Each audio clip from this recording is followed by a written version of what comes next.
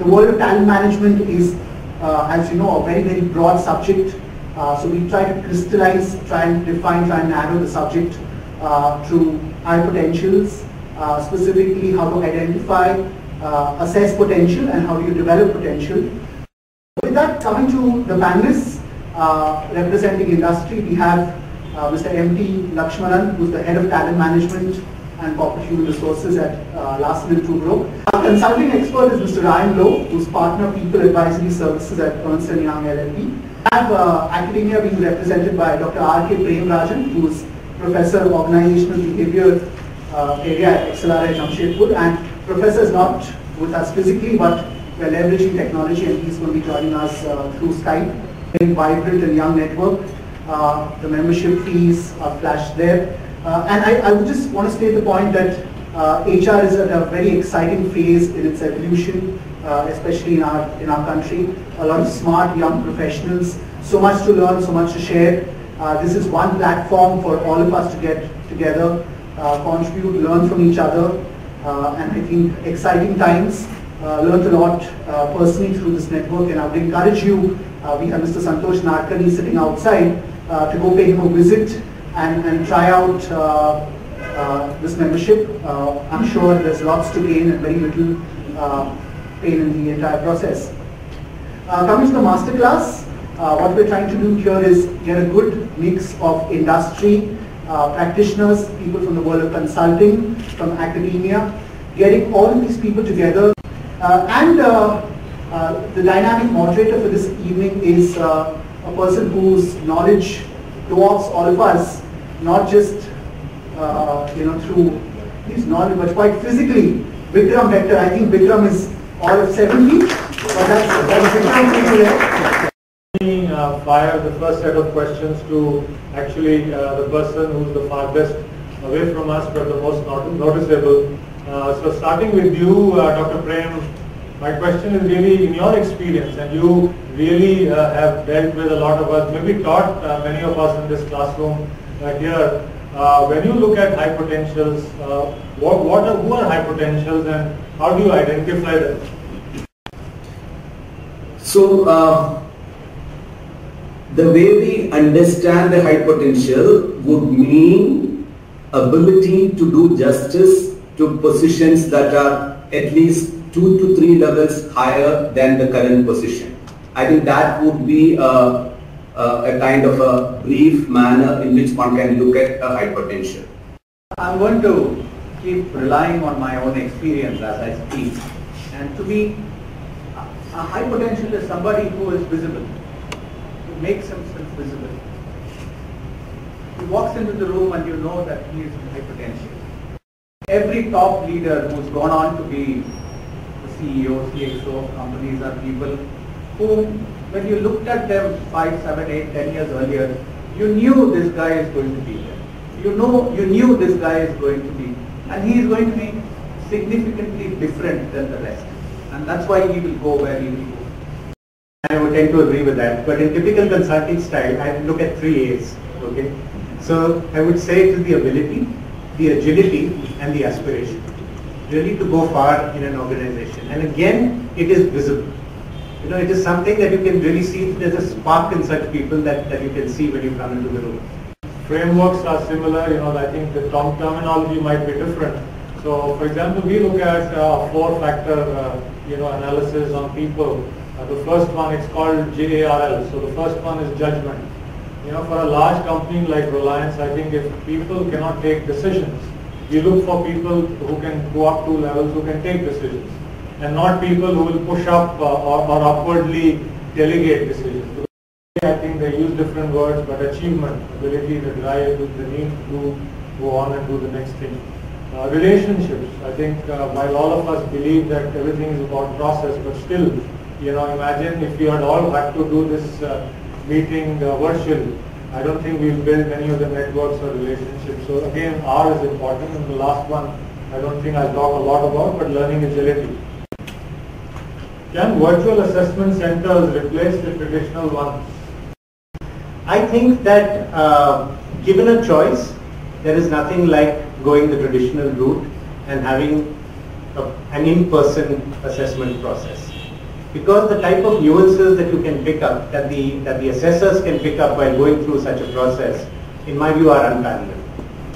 A lot of it can be mimicked through a virtual environment.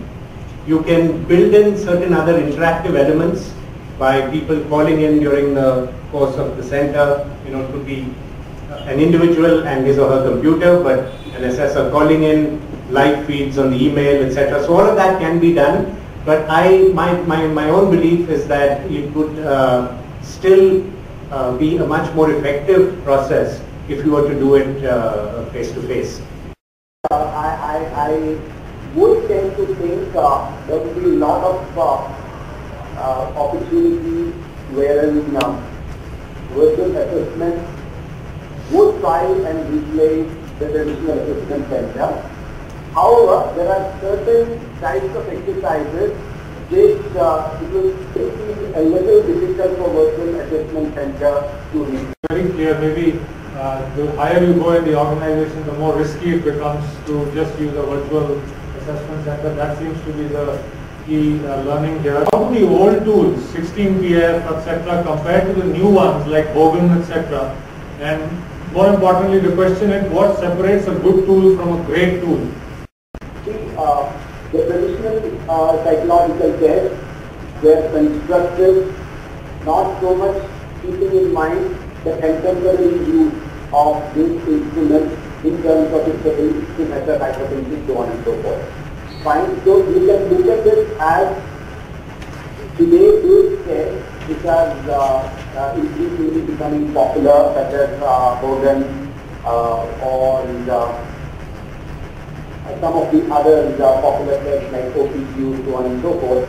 So they are specifically developed, keeping in mind these kind of applications, software applications, so on and so forth. I certainly think a good test would be in terms of its validity.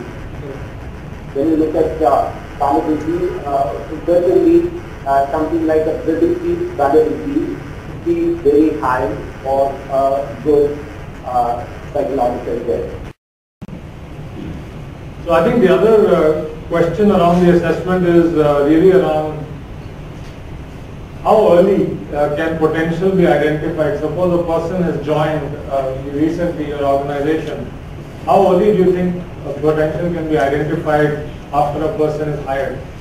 50% of the people is what Dr. Prem said, but I would say 80% of the high potential generally in most organizations is categorized based on the performance on the job and not really potential, especially line managers with very little knowledge of ability to perform future next higher roles, and they are a good time to put people through a potential assessment will be at least 1 year after the person has been able to settle down in his job and be able to perform. I think informally we start assessing people on potential as soon as they come. There is this inherent, trait in all of us where we try and slot people. Right? So we've got 10 people joining us as a fresh group, and immediately we say that I think these 2 or 3 people are going to make it big. I think earliest 1 year, my sense is 4 years probably into the job is when you start identifying really some of the hypos in a more formal manner. And of course this is probably true for organizations that are well established, mature, etc. Some time back, at least a couple of years ago, there used to be this notion that 2 performance cycles and 2 bosses. So that was the notion that the person has consistently performed twice. It's not a flash in the pan from a performance perspective, and 2 people have observed, which means you have that much more validity. Do you kind of agree with that 2 by 2 recommendation? I think it certainly makes sense. I would still like to put it as, probably 2 bosses certainly. So, probably 4 performance cycles. The question is, which is a better predictor of success, IQ or EQ?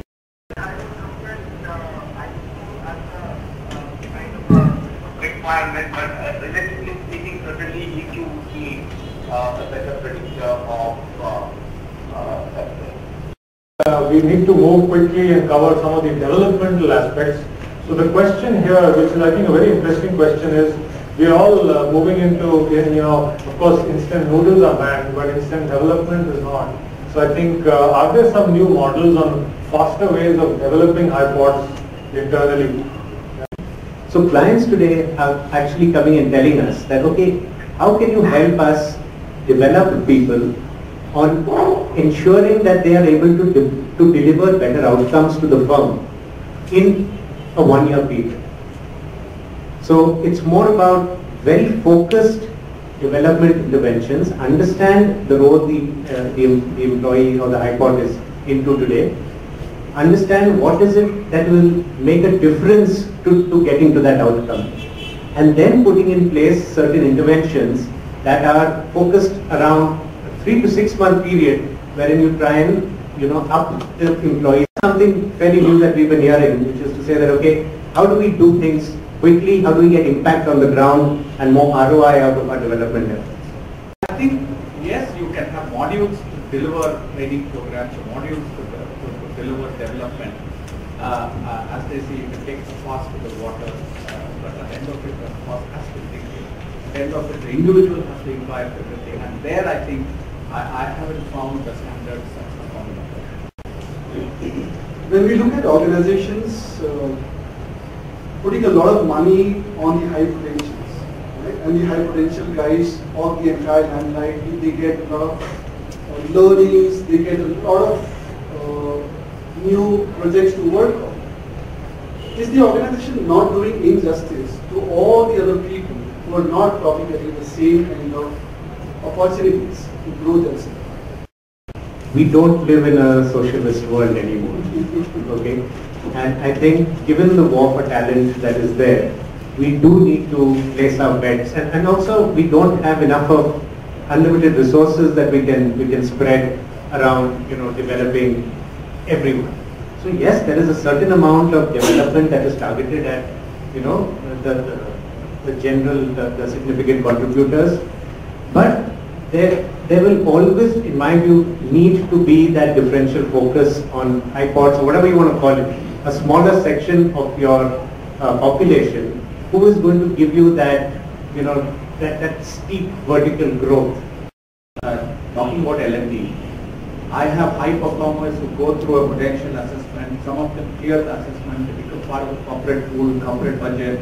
There's a significant amount of leadership development programs that they conducted. They're treated like stars.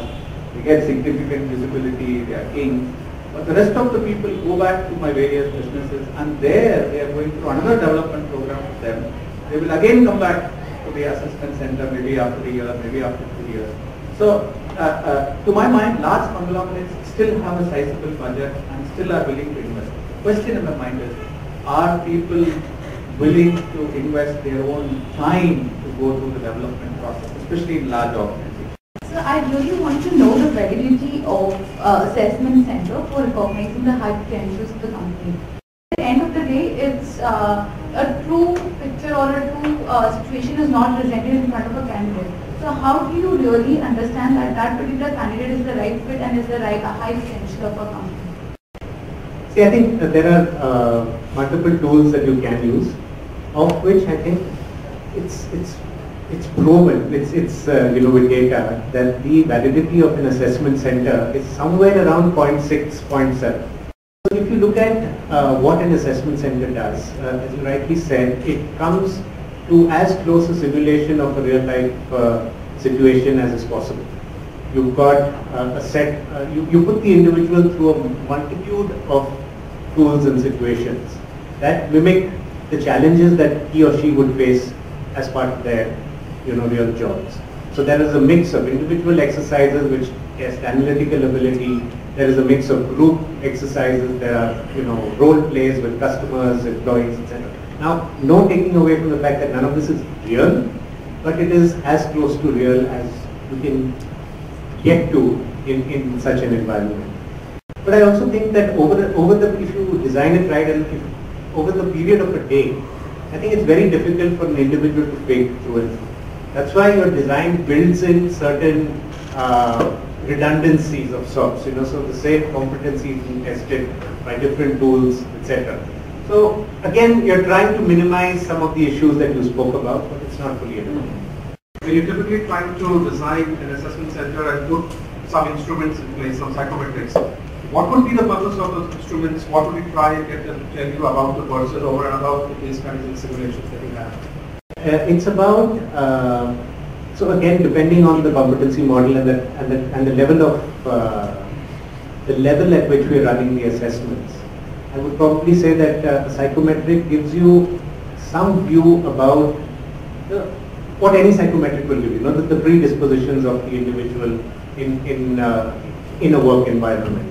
And then what you can do through the assessment center, through the other exercises of the assessment center, is also to look at what sort of alignment there is between what has come out of the psychometric, which is a self-assessment at the end of the day, and what is observed in terms of observable behaviors through the other, I just wanted to ask, once we assess our hypothesis, and we know that these are the set of people who are hypotheses, what if they start writing? What are the ways and means in which we can retain that? And let me add one question to it, which is the favorite one. Should we tell them? From an L&D perspective, it works outstandingly well. I looked at my attrition metrics and top performance. It's almost zero. And that is possible because of the way we have aligned a whole host of connections. Once you are a top performer, obviously we don't communicate to them that you are a top performer, one. But he knows it because he is getting visibility, because he's getting nominated to INSEAD program, or he's getting nominated to some Harvard, or he's getting nominated to some other program. When the director is in town, he's called, and a few people are called, their families have data. So he knows he's a top performer. I think a lot of clients ask me this question, so what if I develop my people and they leave? And I think the answer that I always give them is, what if you don't and they stay?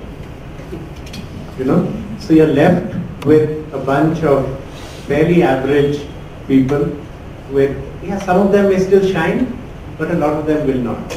There are three principles. Whenever there is high attrition and high potential and high performance, one of the three things are broken. One is either the compensation is not really hugely different, which means there is a marginal difference, and that's the point which Lax alluded to.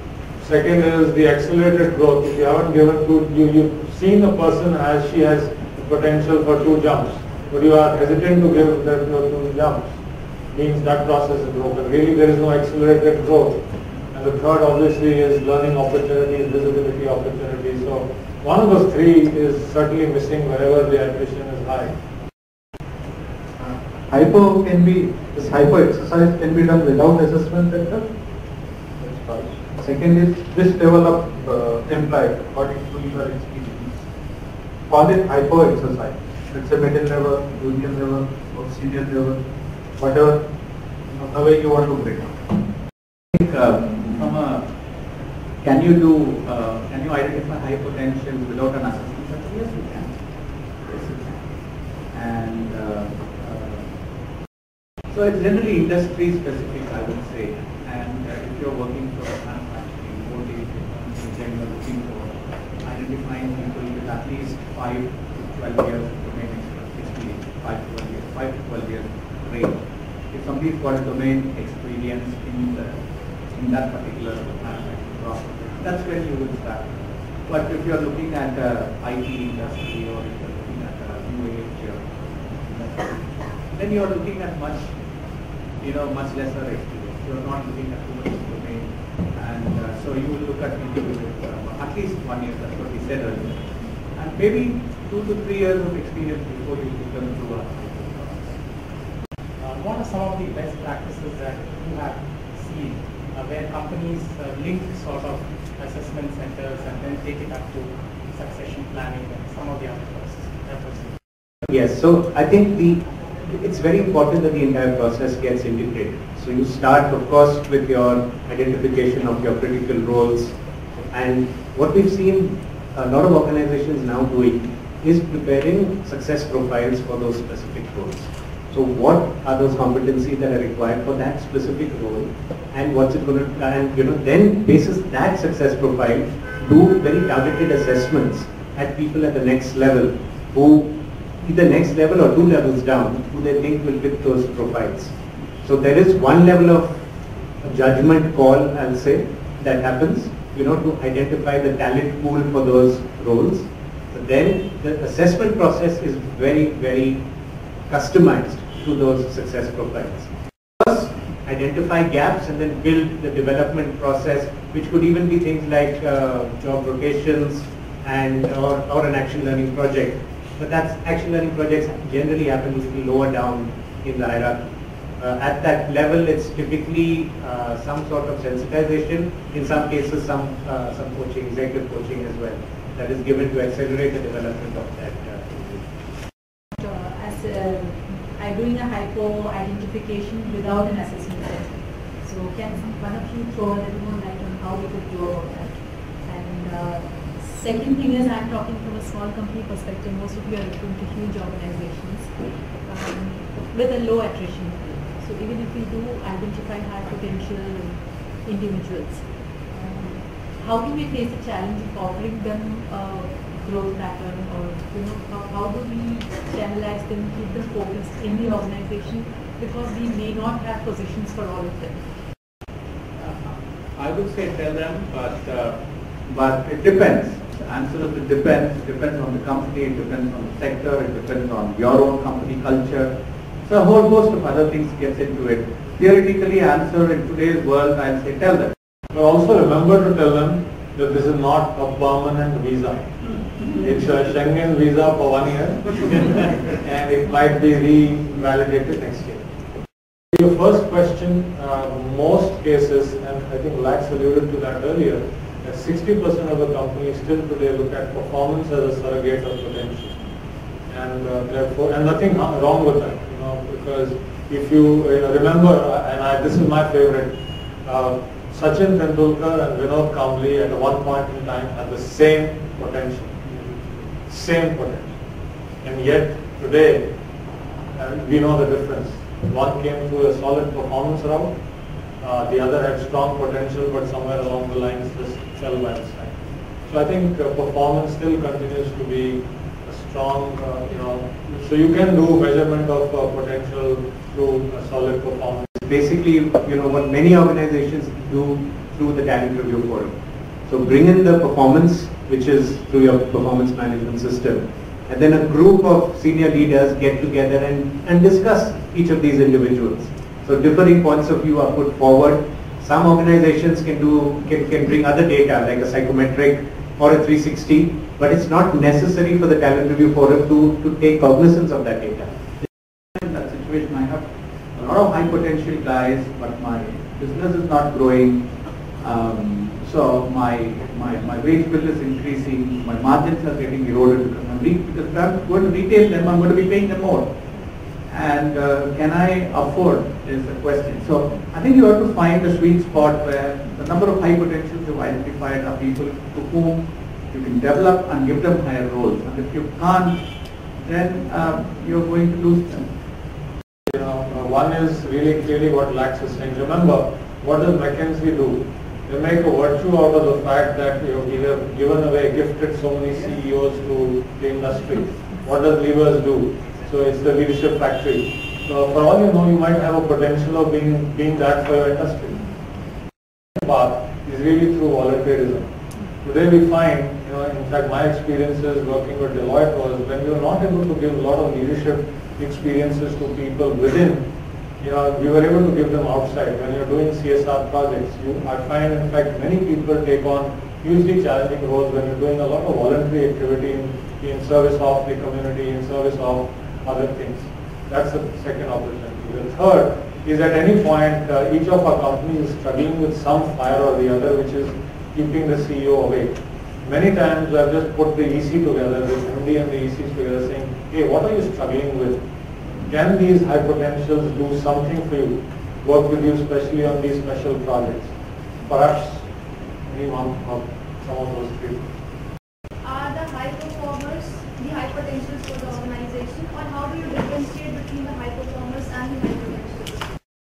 actually people in teams that are very, very high performers, but they're great performers at that level. And the moment they get put into a next level role, they tend to somehow not demonstrate that level of performance. So that's where the difference can actually come into play, in terms between performance and potential. And yes, you can help prepare for those new roles by helping build some of those competencies, but it's not always, the same thing, performance and potential. And you find this a lot in sales. So great sales guys doing a great individual contributor role, the moment they're put into the next level where they have to manage a team and not do things they were doing earlier, it becomes a challenge. Because they're so used to it, you've heard the phrase, right? What got you here won't get you there. So I think that's really where this discussion is coming from. When we hire people in the organization, so should we hire on the basis of potential or competence? We all know that there is no course even in HR which teaches you how to do interviews. We all know HR strategy, but we are never taught how to interview. We are never taught how to. We are certainly taught assessment. So I think when you look at the MBA curriculum, or there is more futuristic kind of work. But even a course on Excel, how to do an Excel spreadsheet and calculate a few things on if you're going to work in compensation, is never really taught. You learn on the job. So therefore, to answer your question, I would rely on my own company systems to train you, but certainly hire for potential. Maybe one of you could tell us the typical definition, a lay definition of fitment, readiness, potential. How do we differentiate these, and how do we ensure that this movement can be made seamless without attriting performance? Assessing readiness is a tough one. I think, as you said, you do the potential assessment. You say that, okay, this person is ready in 3 years, ready in 2 years, whatever it is. I think the key, I'm still not sure how you get to that answer, first of all. But once you do that, I think the next part, which is incumbent on the HR team, is to ensure that the person actually is ready in that time period. So I think charting out that journey, if the planning is done right, then that journey will also culminate in that person actually taking over that specific role. So I think as long as you show that journey to the individual, and that then gets culminated into actual, actually doing what was promised, I don't think that should be a problem. We are far more willing to accept and even sometimes get enamored by a candidate from outside. But to our internal candidates, we want the person to be absolutely ready. That absolute readiness doesn't happen. And so I think that is a challenge. I think the biggest war for talent is right now being fought on the campus. How many of you returned empty-handed from campuses? Through the summer training process. Be candid, you had targets of X, but you came back with X minus. Yeah, so some of us so why? So the challenge really is startups, and I think that's really where startups are willing to give people a position even when the person is half ready. The challenge for large corporations is, please don't wait for the full ripeness of the person to place him or her into that role. Because otherwise a large part of this challenge is continuing to move towards startups for that very reason. They're getting challenging roles early on, and I think that's really a large call to action for us in large corporations, and not even so large corporations, because startups really are providing that little energy for people to come and experience action at an early stage.